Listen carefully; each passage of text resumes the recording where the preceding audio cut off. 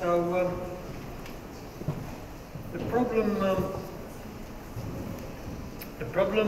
with creativity is everybody's doing it wrong because everybody's trying too hard. And when you're trying too hard, you're not being creative. You're just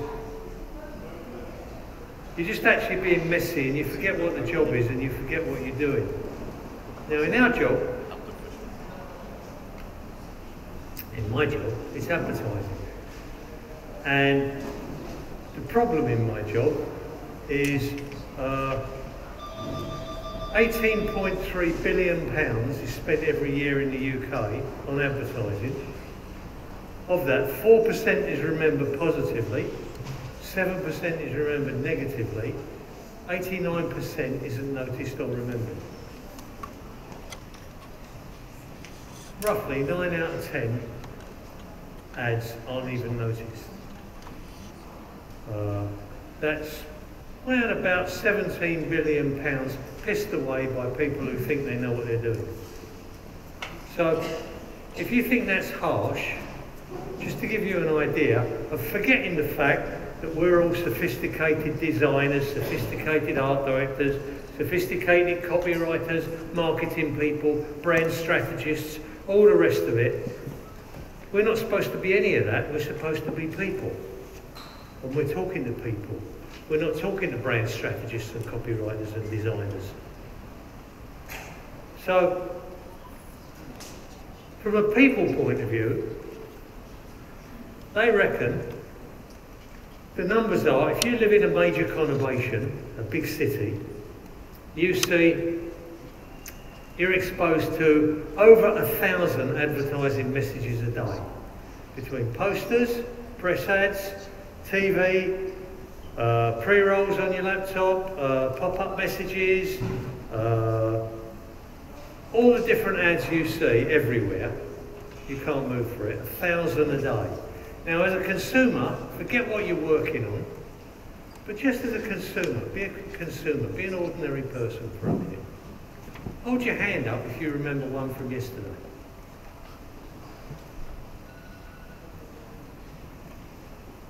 Nobody? One? No? You must remember one from yesterday. One ad that you saw as a consumer yesterday, when you were walking around the streets, when you were flipping through the papers, when you were watching TV, when you were looking at your laptop. One. Anybody else? One? Okay, what we got here about what? Two? Okay, what we got here? We got about 120 people. You each saw 1,000 ads today. That's 120,000 ads, and you remember two. That's the actual job we're doing, or we're not doing.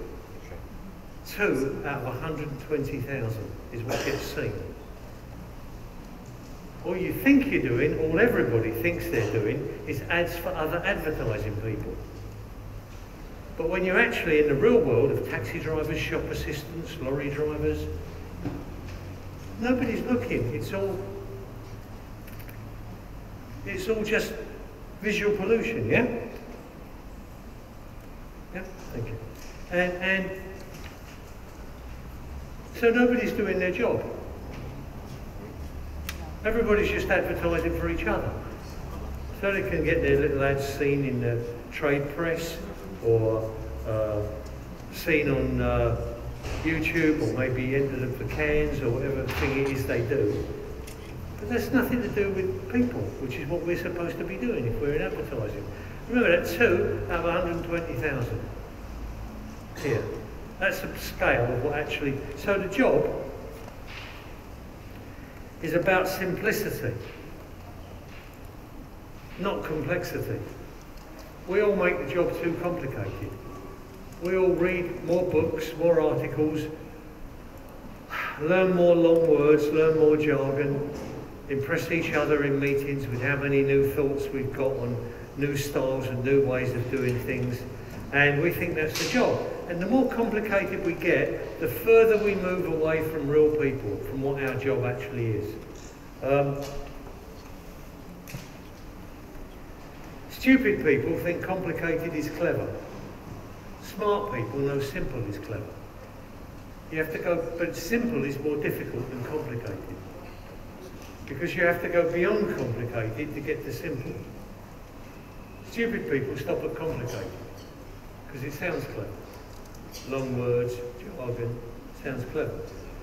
But you've got to go beyond that to get to simple. And when you come to simple, you can't hide anymore. If what you're saying is stupid, it's obvious. So when people are only saying stupid things, they hide it with long words. So what I've learned, when you read a brief, if it's full of long words, it's probably rubbish. The more complicated, the quality of the brief is inversely proportional to the length of the jargon. If you read a brief with short words, it's probably pretty good. If you read a brief with long words, it's usually rubbish. The long words are there to cover up the fact that the guy couldn't be bothered to do any thinking. Let me give you a for instance of where people get confused and think more information is better and clutter it up with more and more information. This is an old piece of film from an old Bob Hope movie, 50 years ago. It's only a for instance. Bob Hope is a cowboy and he's about to go to a gunfight. And everybody thinks they're really helpful giving him information. And just see what happens. Can you play it, please? Put the volume up as loud as you can.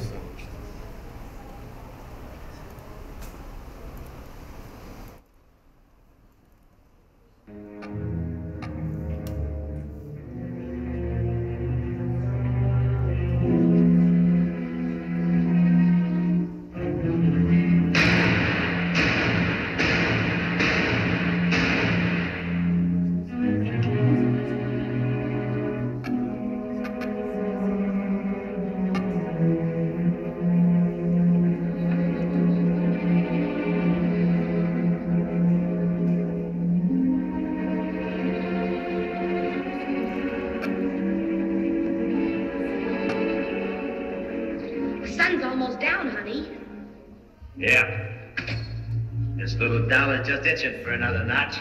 Here, wear this for good luck. Yeah, but men don't wear these. Oh yeah, sure, kid. Thanks. Hey, listen. The man that's after you just killed my brother.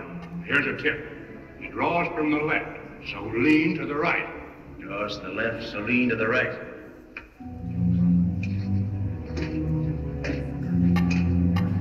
Son. Well, let's in on something. Long towards sunset, there's a wind from the east, so you better aim to the west. Draws to the left, so lean to the right. There's a wind from the east, so better aim to the west.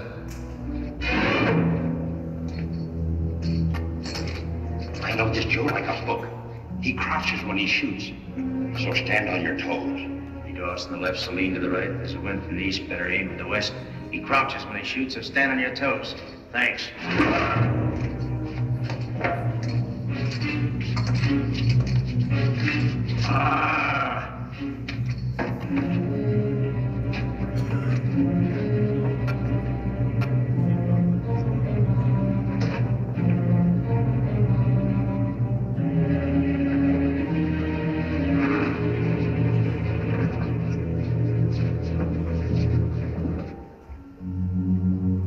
Draws to the left, so stand on your toes. There's a wind from the east, better lean to the right. Crouches when he shoots, better aim to the west. He draws from his toes, so lean towards the wind. Ha-ha, I got it.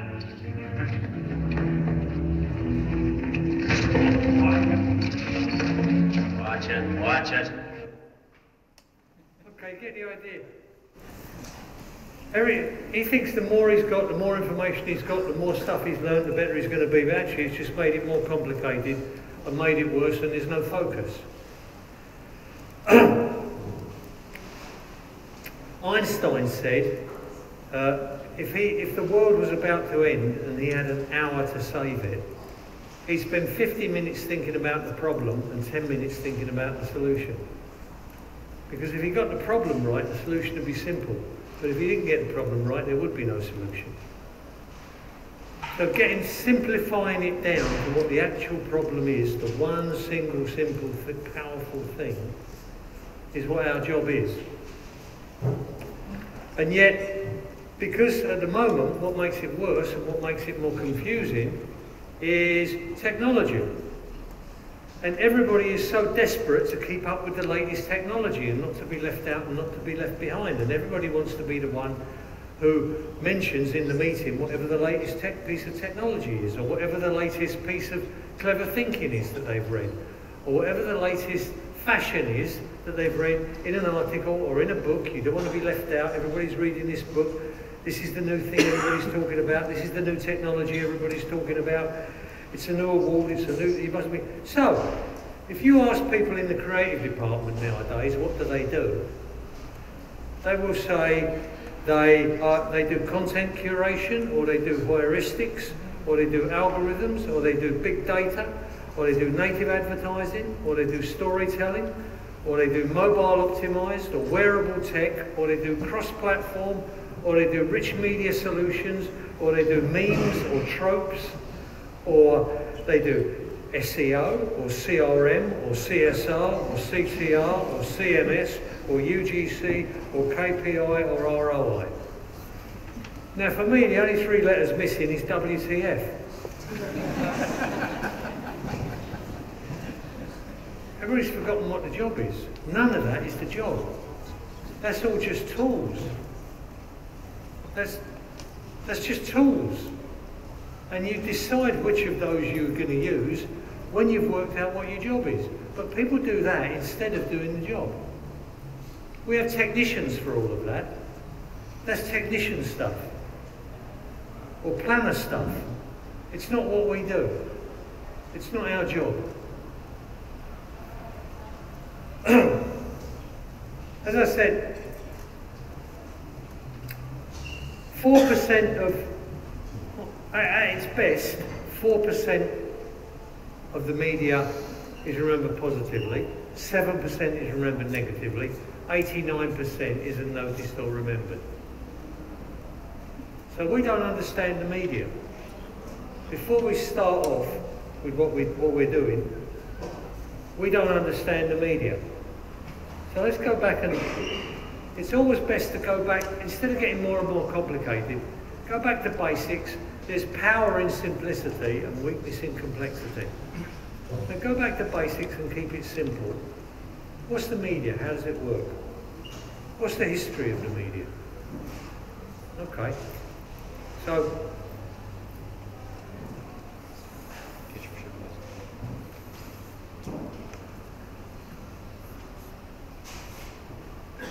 that's the consumer. We started off trying to reach the consumer with cave paintings, right? Pictures of animals on walls. Then that changed and we evolved, and we did oil paintings and frescoes, tried to reach the consumer that way.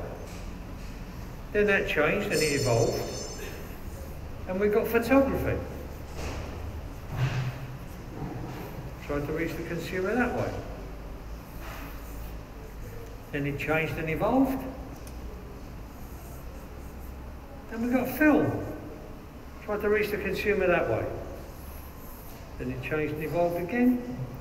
And we got TV. Changed and evolved again. And we got digital. Tried to reach the consumer that way. Pretty soon it's going to change and evolve again. So whatever the latest thing is that somebody invents, that they'll say it's the new thing and everything else is dead. So it's always changing and evolving, the ways of reaching the consumer. But can you see one thing on there that isn't changing and evolving? One thing on there that's never changed? One thing on there that will never change?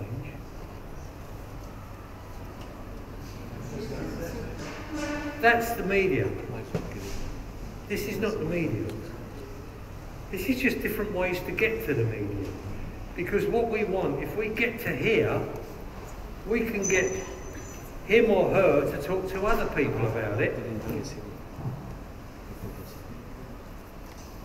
Who talks to someone else about it.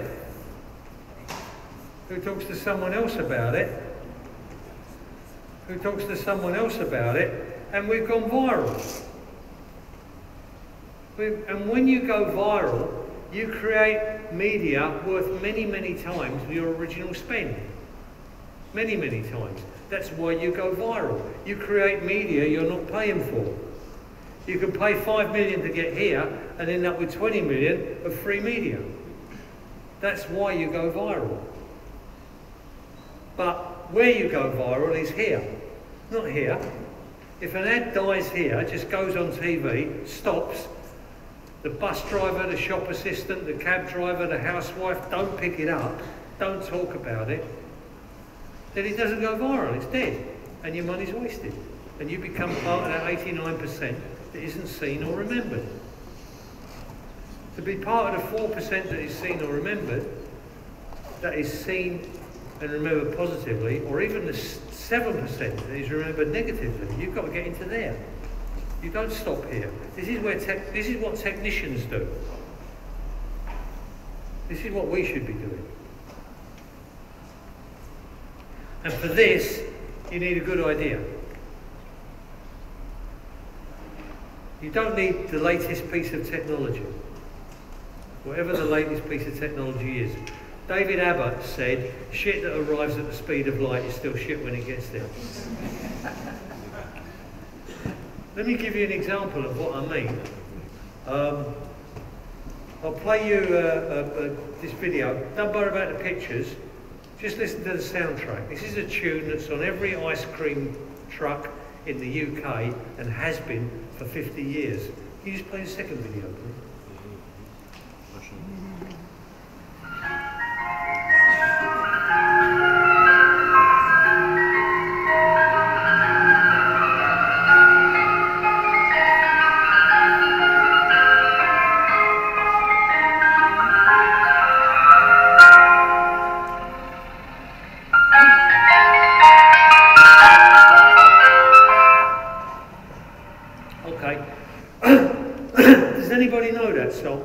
You probably don't know that. In England, everybody knows that song, and you know it since you're a child. You know it from virtually the minute you're born, and it's on every ice cream truck, all around the country, every time the sun comes out. It's called Green Sleeves. You won't know who wrote it, but when you tell English people who wrote it, they're all shocked. Who wrote it was Henry VIII, King Henry VIII, in 1540. He wrote it because there was a woman at court called Anne Boleyn. He was married to Catherine of Aragon, and he wanted this other woman called Anne Boleyn, and she always wore a dress with green sleeves on. So he wrote this song called Green Sleeves for her. Most people know the words of the song, nobody thinks about it, but nobody knew it was written 500 years ago. And 500 years ago it was written, and it's still on every ice cream truck in the country. So it's gone viral over 500 years, yeah? Where the fuck was Facebook? Where the fuck was YouTube when Henry VIII wrote that, if that's all what you need to go viral? This isn't the stuff that's going to make you go viral. What makes you go viral is a good song, a good idea, something people keep repeating. Henry VIII wrote that before there was electricity. And yet people have sung it and whistled it to other people, who've sung it and whistled it to other people, so it's gone viral. Now, if you have to have digital to go viral, how come stuff still exists that was done before the internet? How come Shakespeare still exists? How come paintings, how come Picasso still exists if you have to have this to go viral? Because you don't have to have this to go viral. It doesn't go viral here. It goes viral here. This is technicians. This is not to do with what we do. The human brain is to do with what we do. Once we understand that our job is the human brain, Bill Bernbach said our proper area of study is simple, timeless human truths. Now that will always be true. Simple, timeless human truths. Because at the end of what we do is always a human being, and that's simple, timeless human truths.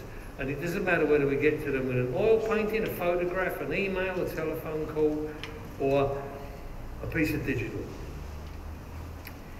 If you know anything about behavioural economics, it's been described as human understanding for business advantage. Human understanding for business advantage.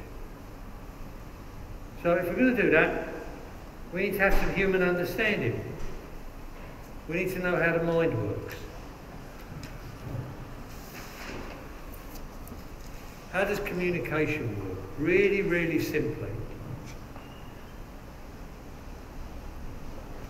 Because there's power in simplicity and weakness in complexity. So, really simply, how does every communication work, given that we're in the communication business? Well, like everything, it's a funnel. And there's two critically important bits in that funnel. It must work this way, and you must have impact, and you must have communication,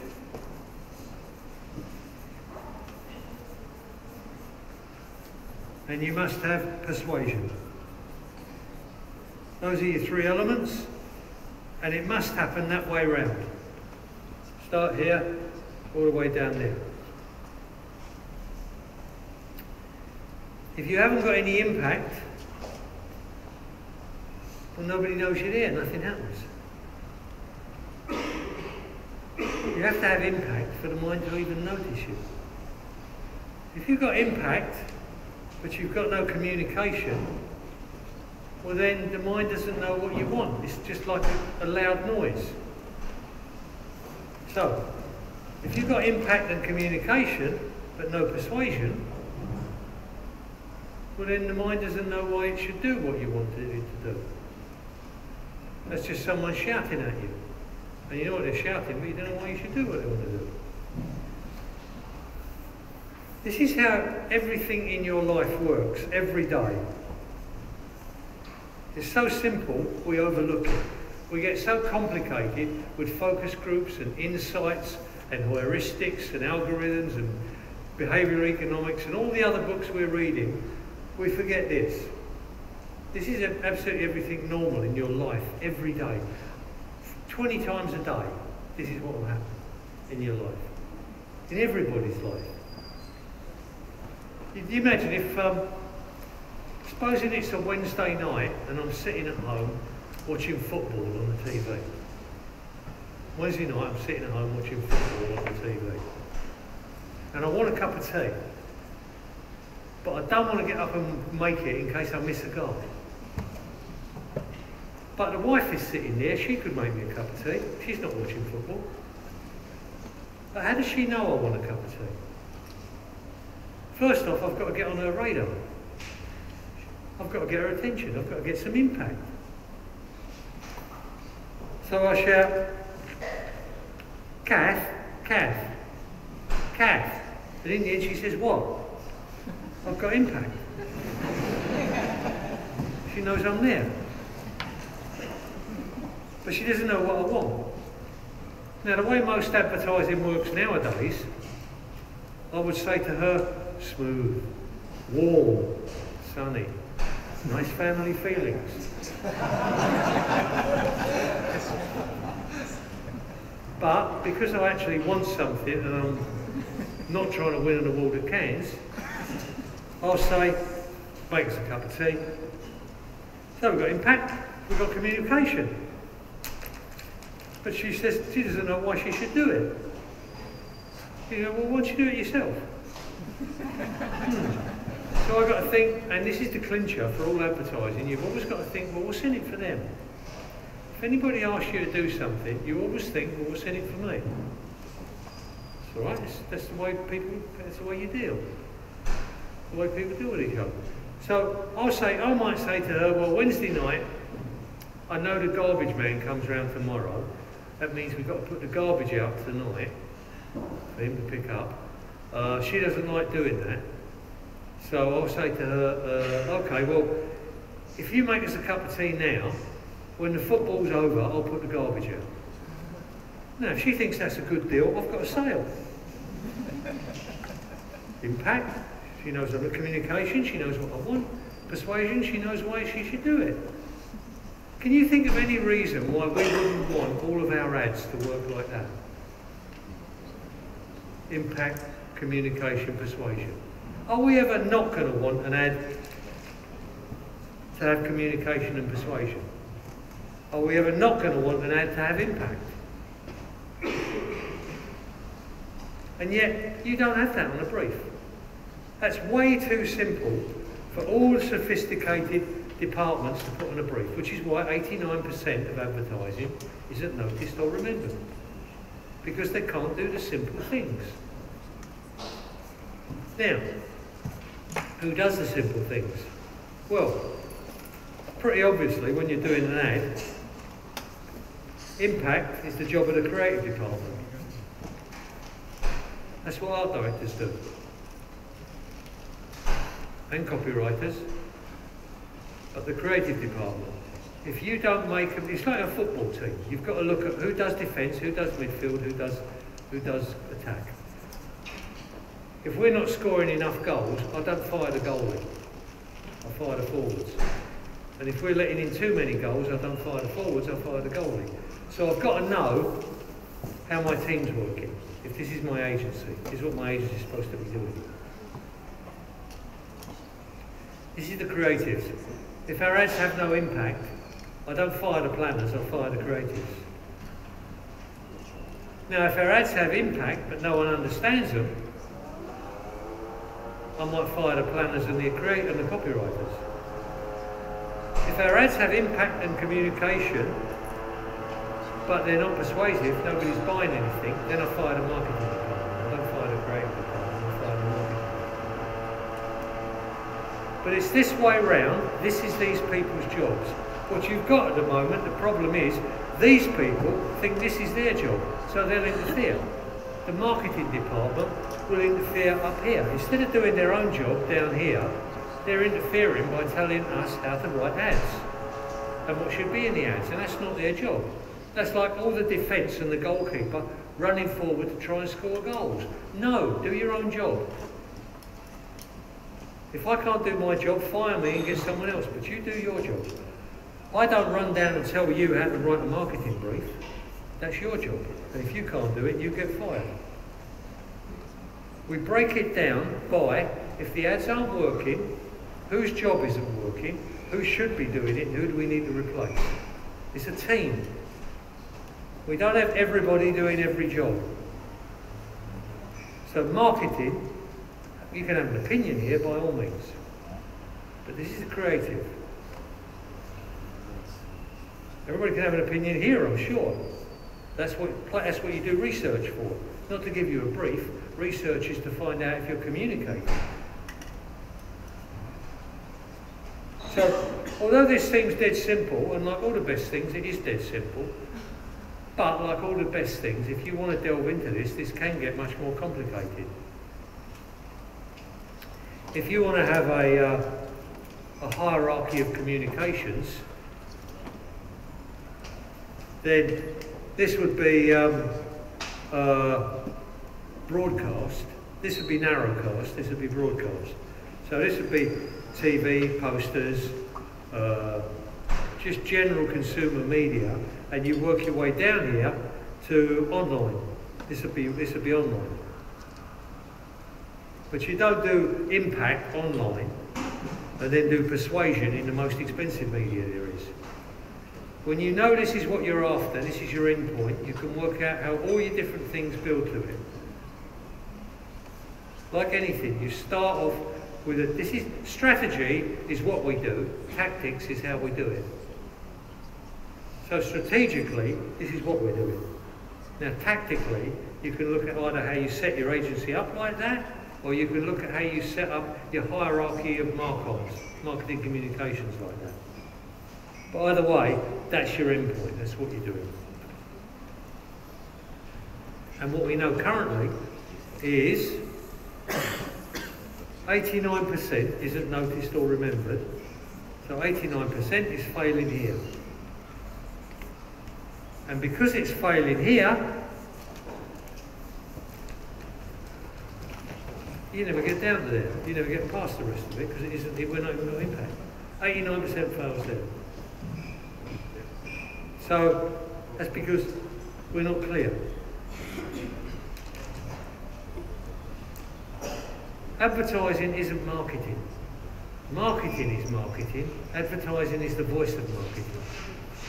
Marketing can be doing a great job on persuasion, but if nobody sees your ads, we never get to that.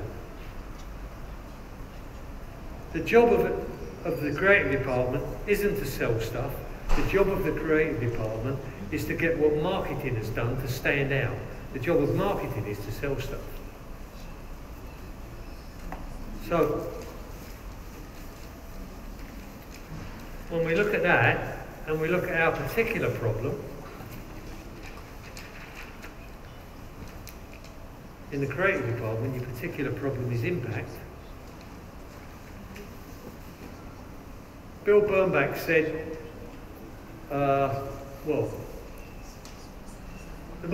he didn't say this, but the most important sentence on the brief is never written on the brief.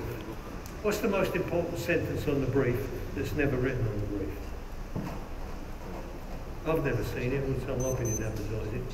The most important sentence on the brief, and it's never written on the brief. People must notice this advertising. You've never seen it on a brief because everyone takes it for granted. You take it for granted and yet 89% isn't noticed or remembered.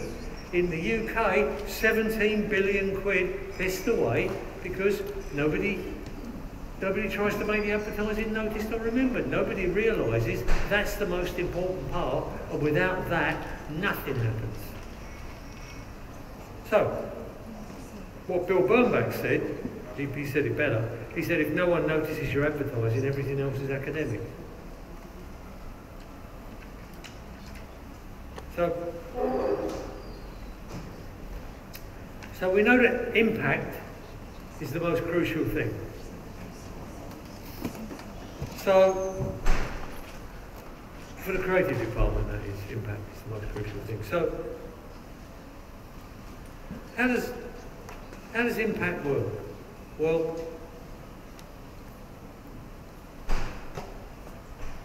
it's what they call semiotics. What the brain works on, the brain's software is called Gestalt.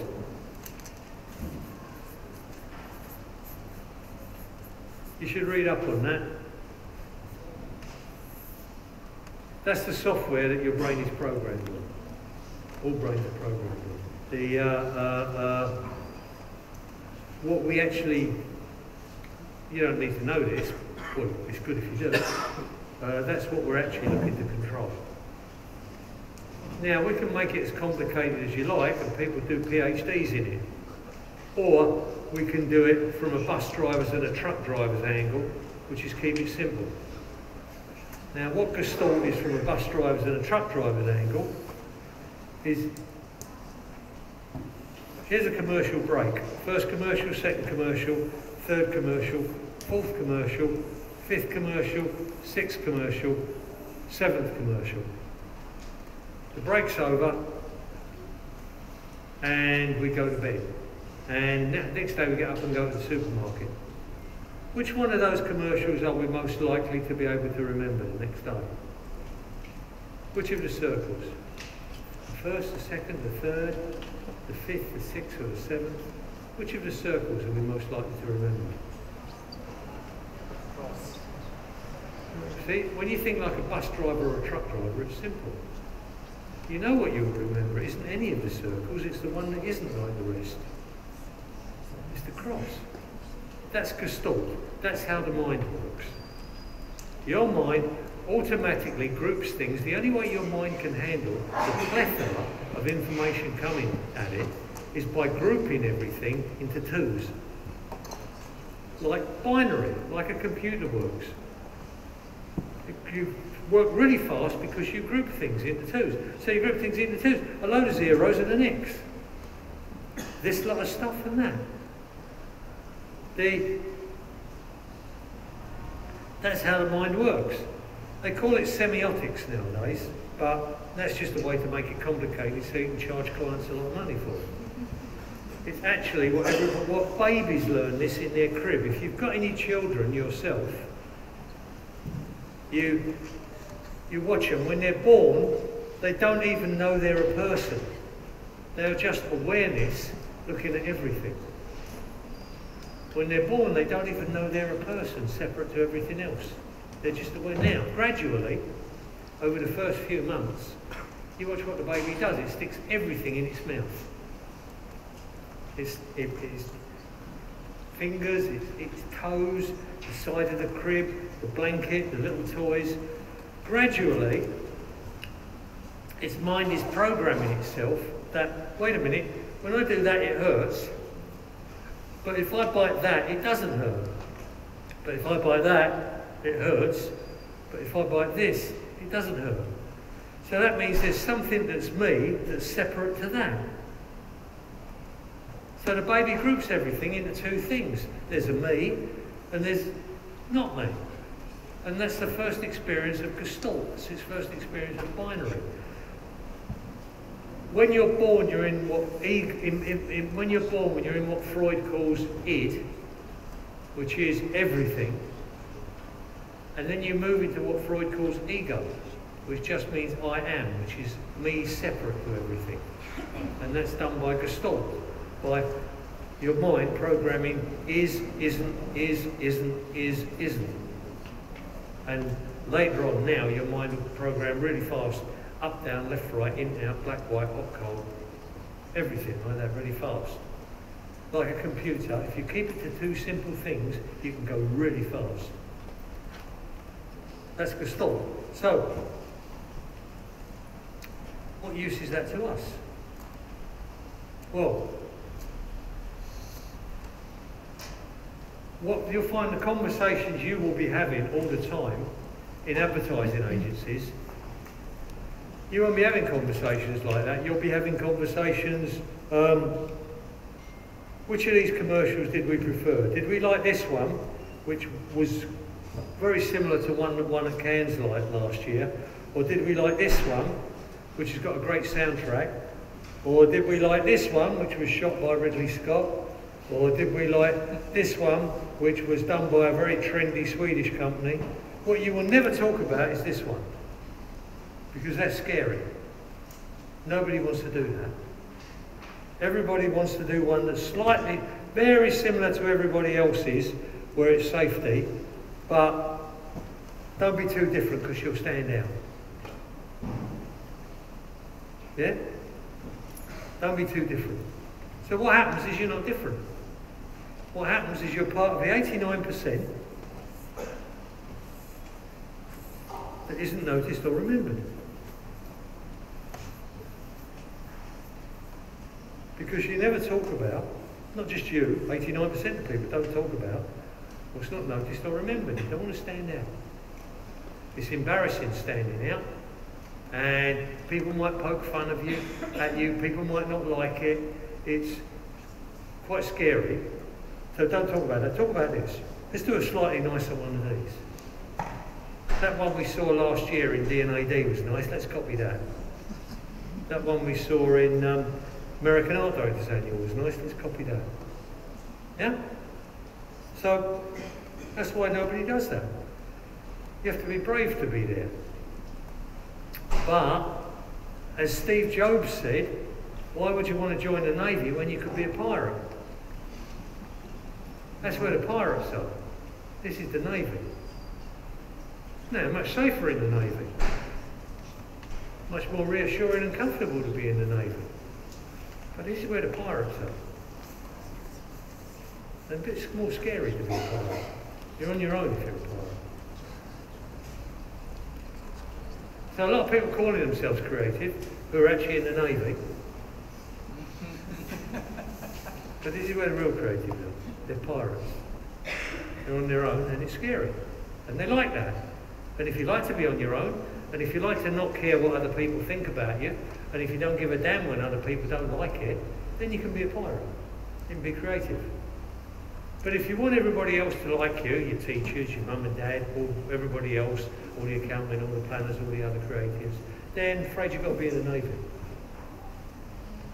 You might be a stylist, but you won't be a creative. Edward de Bono said, there are a lot of people calling themselves creative who are mere stylists. You can do...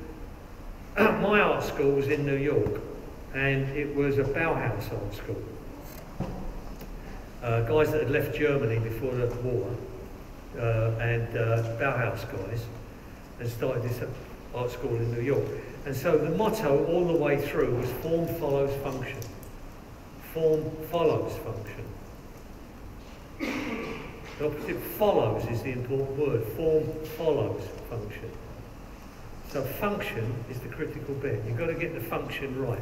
What a lot of people do nowadays who think they are creative is like they design beautiful chairs that you can't sit on because they're uncomfortable.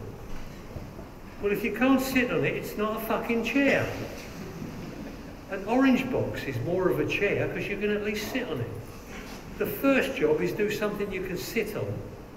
Then when you've got that bit done, now we can make it look a bit better. But form follows function. So, this is where form follows function lives, and this is where function follows form lives. These are the people who are doing their work for other people in advertising, and these are the people that are doing their work for the rest of the billion people out there in the world. These are the people whose work will get into the language, go viral. Now, what use is that to us though? See,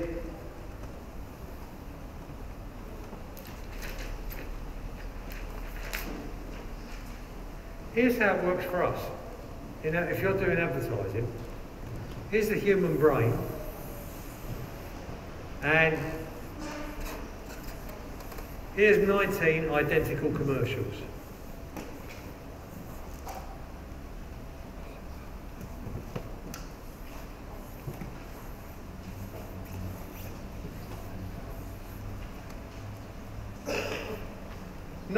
Identical commercials, right?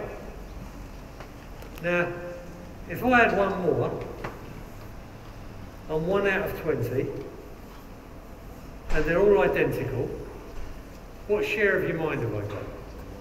1 out of 20 expressed as a percentage is what? 5%. You're very shy. You're not going to be creative if you're that shy. 5%. But what we now know about Gestalt, and we now know that the mind groups things into two lots. If I put in something that isn't like anything like any of the others, what your mind does is group it into one lot of things that are like that, all the same, all identical, and one lot of things that aren't identical. Now what share of your mind have I got? 50%. By doing nothing but being different. You see the power of just standing out. When we're looking for impact, that's how you get impact. Now, of course, it's got to be good and it's got to be right, and you can't do anything silly or stupid like it.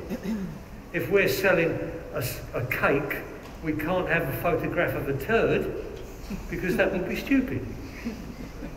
But you get the idea that we have to do something to stand out and different. And that's how we go from 5% to 50%. Then we own the context. We sort out what our competitive set is, and we say what our positioning is that separates us off from that competitive set. There's a really good book written about 20 years ago called Positioning, The Battle for Your Mind by Reese and Trott. It's the best thing I've read on the subject. You really should read that. Really simple. It's about the only book I recommend to creatives. Because it's dead simple. What it says is, you haven't really positioned yourself unless you've repositioned the competition. So if you've just got a strapline that says, together we can find the answers, you haven't repositioned anybody else, because you could write that for anybody. If you've got a strapline that feels comfortable and it doesn't reposition the competition, if you look at what Volkswagen did, what they said was, when they launched all that time ago in America, everybody wanted big cars. Volkswagen launched and said, we're not big, we're tiny, we're small, we're ugly. They said they were everything the other cars weren't. And consequently, they killed Detroit. Now Volkswagen's the biggest car company in the world. Avis was only a little tiny rent-a-car firm. And instead of pretending to be as big as everybody else, they said we're only number 2. Now truthfully, they weren't even number 2. But they said we're only number 2, so we have to try harder than number 1. You should look at all this stuff. This is history. This is where great stuff came from. So consequently, they repositioned Hertz, and now Avis really are joint number 1 with Hertz. The Nike, you look at what Nike did, you look at what Apple did, you look at what all of the really successful guys did. They didn't pretend to be the same as everybody else. They absolutely made themselves different to everybody else. They didn't pretend to be the same, yeah? Now, last thing I'll tell you, just as an illustration of that, is that I think you all probably know, and it's not advertising, but that's how the mind works, is, are there any Americans here? Okay, because you can't answer this question. But for the rest of you, don't shout out the answer if you know it, but hold your hand up if you know who was the 44th President of America.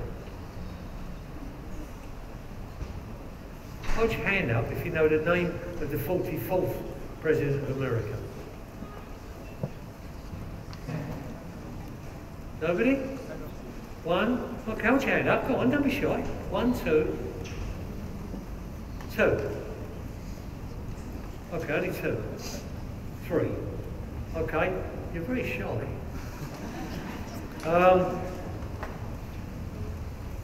Okay, this time don't be shy. Hold your hand up if you know the name of the first black president of America. Right. It's the same person. Barack Obama was the 44th President of America. But you see, one way I asked the question, who was the 44th President of America, making him just like all the others. Then I asked the one thing that makes him absolutely different to everybody else, who was the first black President of America, and suddenly it goes like that. Yeah? Because suddenly he's got half of your brain to himself. He's not like anybody else. When he's the 44th president, he's like everybody else, from Abraham Lincoln to John Kennedy to Nixon to Clinton. But when he's the first black president, he's got, now, when you look at that in what we do in advertising terms, you look at that with what Apple did, you look at that with what Nike did, as I said, with Avis, with Volkswagen, you'll have your own examples. The very, very, very best, that's exactly what they do. And getting it down to that is the really difficult bit. And then simplify it and simplify it and simplify it. And if Barack Obama had just pretended to be like everybody else, he wouldn't be president. What made him president was he very loudly said, it's the first time a black man will be president.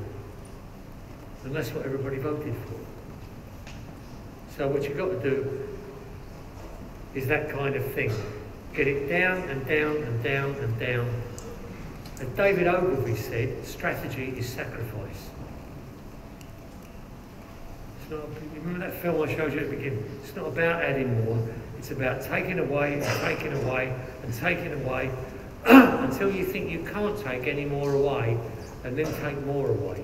And when you take so much away, it looks blindingly stupid and obvious. That's the right thing to do. Because then you're talking to real people, not just to other advertising people.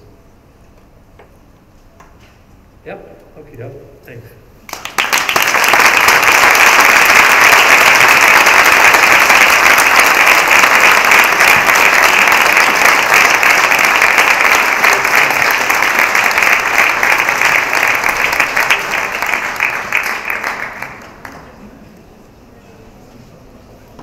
Gostávamos de aproveitar a presença do Dave para ter uma pequena sessão de perguntas e respostas. Vamos fazer alguns microfones passar pelo público. Quem quiser perguntar alguma coisa, é o momento agora. Basta levantarem o braço e nós levamos o microfone.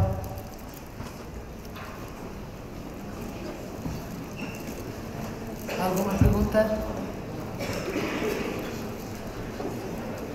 Há de uma pergunta. Sorry. I didn't get the name of the book that you said.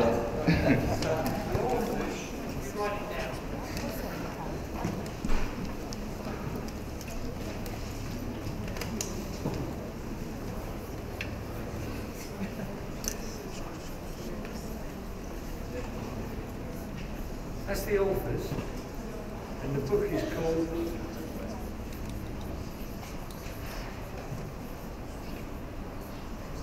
That's the only book I recommend to creatives. Everything else is way too complicated and way too involved. That's absolutely what we need to know. Recent Trott and positioning. And very simple, very easy to read. You'll read it in the weekend. Thank you very much. Há outra pergunta aqui. Microfone aqui.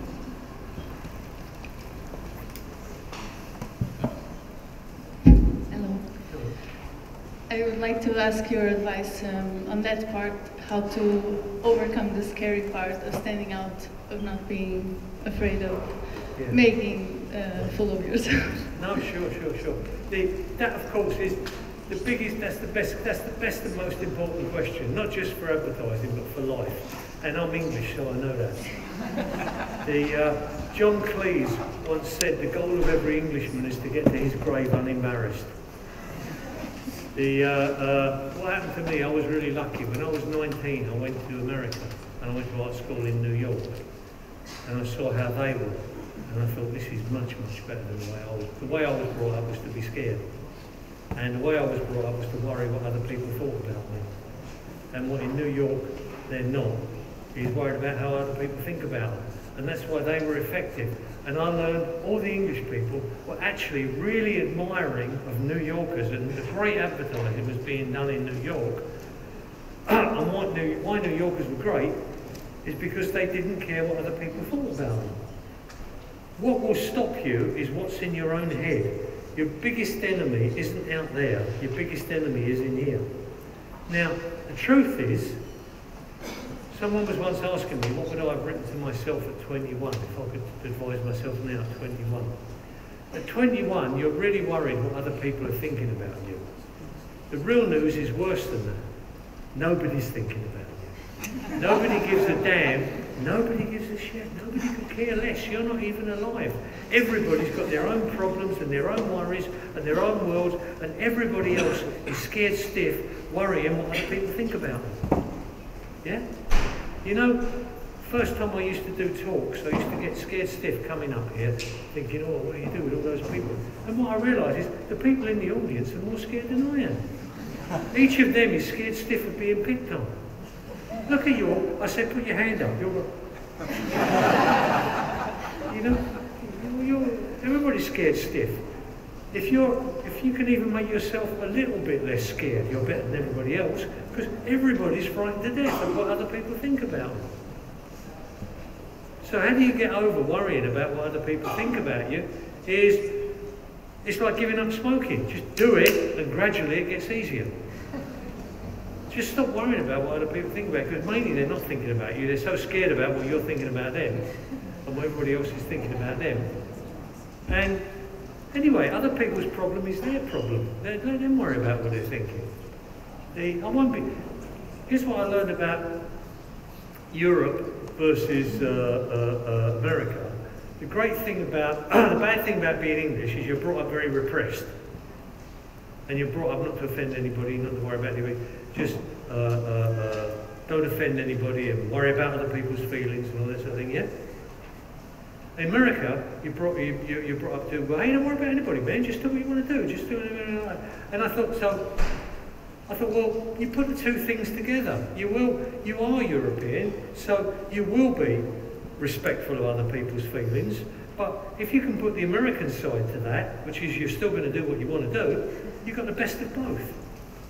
Instead of having your whole life be worried and repressed, because by the time you're on your deathbed, and all you can say is, I never offended anyone. Yeah? Think of it, when you're on your deathbed, 60 years from now, it'd be too late to go back and do it again. You won't get the chance to go back and do it again. The guy I work with, my art director, he said to me what he wants on his gravestone is it's better to regret what you have done than what you haven't. You know, at least when it's all over now, you don't get a chance to go and do those things. It's better to, regret is better than, embarrassment is better than regret. You don't get embarrassed. First time you do it, you'll be embarrassed a few times. Okay, you get over that. And then you'll learn not to worry about it. And you'll do a lot more. And sometimes, out of 10 times, 3 times you'll be embarrassed and 7 times it'll be great. Okay, instead of 10 times you weren't embarrassed and 10 times it wasn't great. Bill Bernbach said, if you stand for something, you'll find some people for you and some people against you. If you stand for nothing, you'll find nobody for you and nobody against you. So you can live your life by being invisible. And when you die and you're on your deathbed, congratulations, you were invisible. Or you can live your life by being visible, and some people won't like it, and some people will. But you were visible. So it's your choice. How do you want to live your life? Do you want to, nobody disliked you. Nobody liked you, but nobody disliked you. You were invisible. Or when it's time to die, some people didn't like you, but some people liked you, and you really were visible. There's a Spanish guy, I think, who said, you asked me why I came to live, I tell you I came to live out loud. So that, how to get over that fear, it's like giving up cigarettes, just do it. And gradually it gets easier. At first it's hard, at first you're embarrassed, you stick your hand up in front of everybody and you're worried, oh, what they think about me, sticking my fuck on. They're not thinking about you, that's only in your own head. The people you think are worrying about you are all in here. It's out there, they're not worried about you, they don't care. But in here you think they care. So the real thing is just to learn that it's all in your head.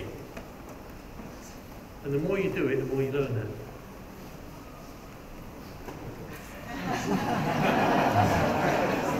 Good, good. How we can tell that to the client?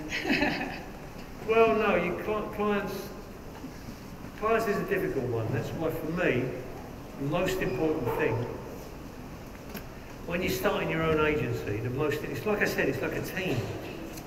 And the most important thing for me is a great account man. I don't deal with clients. Clients don't like me. They don't like the way I speak, they don't like I'm too outspoken, I say the wrong thing. They don't buy my ads. Now I get a really good account man whose job is to deal with clients, he can sell my ads. So if I try to make my ads run, it doesn't work. But I get a really good account man, and he makes my ads run, and it works. So I say, how do you deal with clients is you get a great account man. And the best account man, it's like a football team, isn't it? One guy kicks the ball out of defence, the other guy kicks it in the goal. No one does it all on their own. Put a team together. So, one guy for new business, One guy for dealing with clients, one guy for writing the ads, one guy, you know, like that. One art director, one copywriter, you put a team together. When I would put a creative department together, one guy who could do mass market, one guy who could do upmarket products, just whatever. You're always thinking of putting a team together. Yeah? So with clients, you need a guy who, his job is absolutely loving dealing with clients. And he will make clients eat out of his hands, so they will buy anything from him. That's the guy I'll give my ads to and he can go and sell them.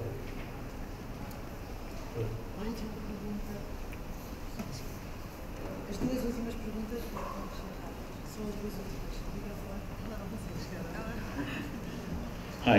I'm going to be briefly regarding the pyramid that you just showed us, the impact, communication, and persuasion. What would be your best advice for someone who wants to pass the environmental message in order to change some people's habits, which we find it very, very difficult nowadays? Even though people know it's happening and they know they want to make the change, they don't. So, what would be your best advice? I can't say that without knowing the exact circumstances. As Bill Bernbach said, principles endure, formulas don't.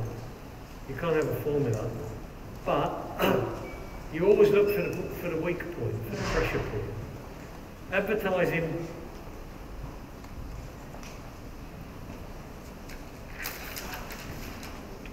here's the factory where they make the product, and here's the consumer who buys the product. Yeah? Now, stupid people think this is what advertising does. Picks up a product at the factory and puts it. It doesn't do that. There's a million different processes in the way there. There's pricing, distribution, whether they like it, whether it fits, how to get it. What you do is you find where on that line can advertising affect. What's the one part that advertising can affect? You'll do that. That's the real creativity in business, in military, in sport, in anything. What's the one area that I can affect? I haven't got enough money to do all of this. What's the one area that I can affect? Now, so what I tell you is, you have to be bold, you have to be daring, you have to be different.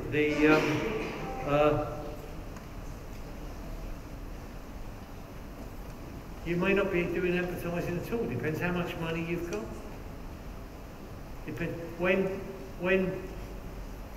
we wanted to, third world debt was a big issue. 5 million children were dying every year as a result of the third world debt, which was Western commercial banks insisting on getting investment interest payments from all the third world countries. They'd lent massive amounts of money to third world countries.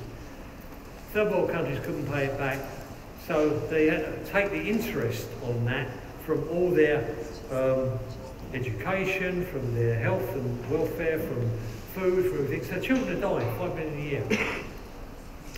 So I was working on that, and we were doing loads of free,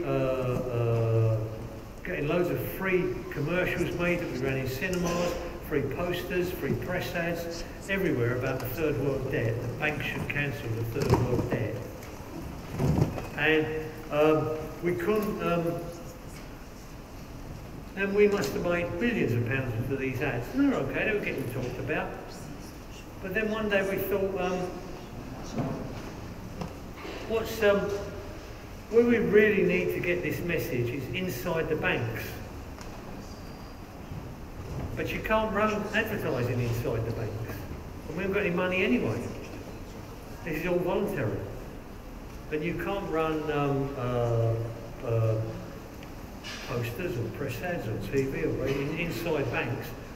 We need the banks to feel bad, and for their people to feel bad, and for staff morale to feel bad inside the banks. So, how do we get a message inside the banks? If we get it inside the banks, maybe they'll begin to do something. How do we get a message inside the banks? There's no media inside the banks. So we sat and we talked about it and we thought about it and we thought, well, wait a minute, there is one thing we could use as media inside the banks. What the banks deal in that we could use as media? Paper money. We can write on that. Now the good news is it's illegal to write on that. And if you write on it, it has to be taken out of circulation. And in order to take it out of circulation, they're not going to take money out of circulation lightly. So in order to take it out of circulation, they have to fill in 4 forms. And each goes to 4 different departments, and each of those departments has to fill in 4 forms with whatever was written on the money. So we would write on each, we'd get a stamping kit, little stamping kit, and stamp on all of our money, cancel the third, stop killing children, cancel the third world debt, on the money, and it goes into the bank. There's a big, nice big white space for it. Stamp it on there, and it goes into the banks, and the banks have to take it out. 4 times it gets repeated, and then each of those 4 more times, that's 16, 20 times.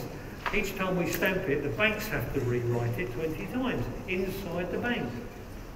And I must have spent about £250,000 like that, and the guys I know the same thing, and everyone we're telling about it. And then we wrote commercials telling people to do that on their money. So now the money can get into the banks. And now you find all the banks have gotten rid of the third world debt. And now, was it totally down to the money? I don't know, but it helped. But if you haven't got any money for advertising, you have to think of other things. Think of exactly where your problem is. Where's the pressure point? And with us, it's inside the banks. And how do you get there when you can't get there, when there's no media? You have to think of a new creative way, yeah? É mesmo a última, o Dave depois vai fazer uma sessão de autógrafos e agora fazemos a última pergunta e temos que seguir. Good morning, sir. Hi. It's a pleasure to be here with you. And my question is, John Haggerty said that the best strives because it's the best, not because it's the nicest. My question to you, if it's possible to a person to be both, to become the best by being the nicest. I think you have to work that out for yourself. You have to work out where your strength is and do that. The important thing, sometimes, I mean, nicest doesn't really interest me, so I'm not interested in that. So I get my fun beating other people, not by being nice to other people. John, in truth, I know John very well, he also gets his fun beating other people, and he pretends to be nice. But I like John a lot, he's a really good guy. But why is nice important? Nice shouldn't be important, nice doesn't matter. Nice would be you do a job. And what is the job? And if your job is stopping people smoking, why are you worried about being nice? Your job is stopping people smoking. If your job is selling cars, why are you worried about being nice? Your job is selling cars. If you want to be nice, then maybe you should be a nurse. Maybe this is the wrong job. Form follows function, yeah? And the function isn't to be nice. That might be the form you end up with, depending on the job. But our function isn't to be nice. Our function is to beat all other advertising, be part of the 4% that's remembered, not the 89% that isn't noticed or remembered. Nice, for me personally, it doesn't interest me. If you want to be nice, then, I don't know, maybe you will go and work for charity or something, or if nice is important. Nice is never, in my life, it never featured being nice. So nice is kind of boring. The fun is interesting, fun and exciting and lively and that. So at art school, where my art school, nice was another way of saying meh. If you didn't really like something much, you'd say, yeah, it's nice. It's pretty, chocolate boxy, nice. But, like they say, nice guys finish last. If you're worried about being nice, then really you shouldn't be in a competitive situation. Because competition is not about being nice. Nice is about being nice, not about being nice, but it's a different thing. Yeah? For me.